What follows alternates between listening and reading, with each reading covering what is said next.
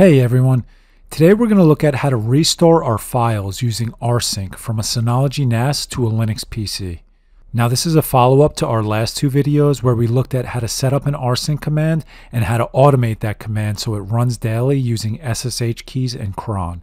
If you haven't seen them, I'll leave two links in the description so you could check them out before watching this video.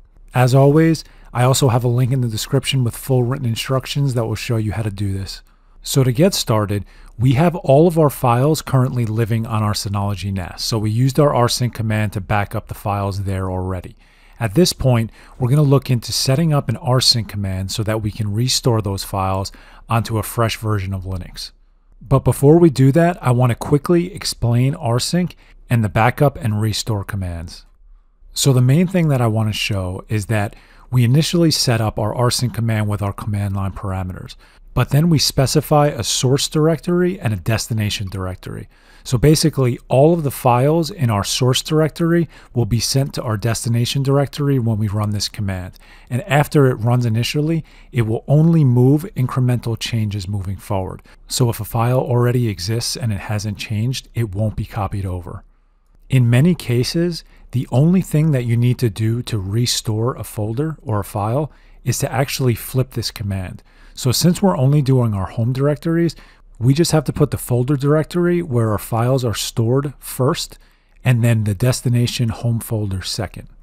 Now I want to highlight that while we did not specify a username folder in our first backup command, if you check out the second command, we have to actually restore a different folder because it compiled all of our files and folders and put them in one directory.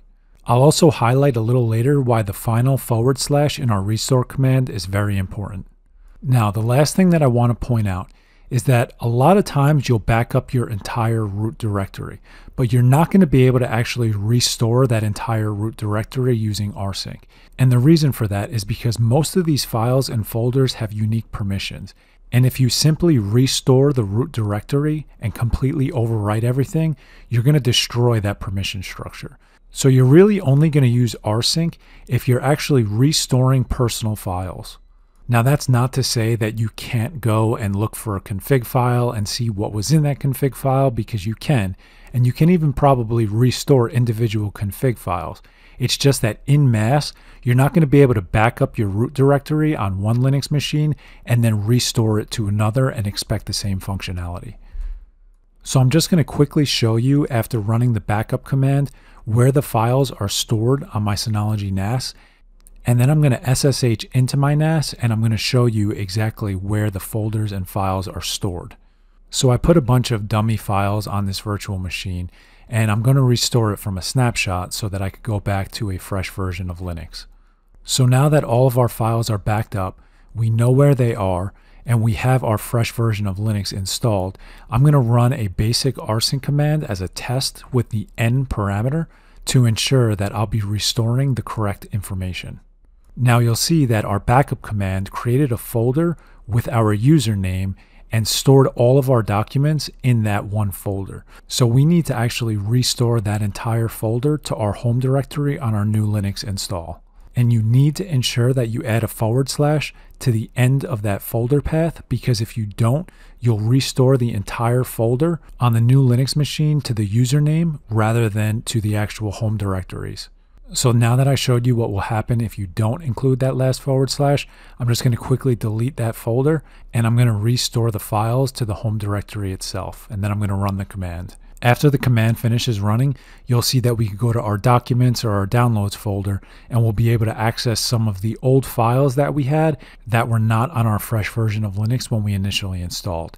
This shows that the files that we had stored on our Synology NAS were now properly restored to our new Linux install.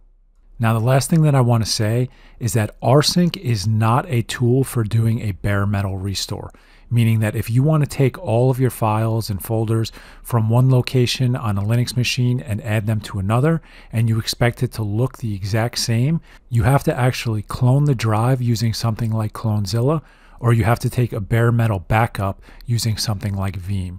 So in my next video tutorial, I'm going to show you how to do a bare metal backup on a Linux machine using Veeam, and then I'm going to restore it. So you'll see that you're taking a full backup and then you're able to restore that entire full backup over to a new machine, and it will function the exact same way as it did on the first machine.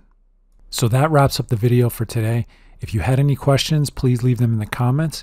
If you liked the video, give it a thumbs up and subscribe. Thank you.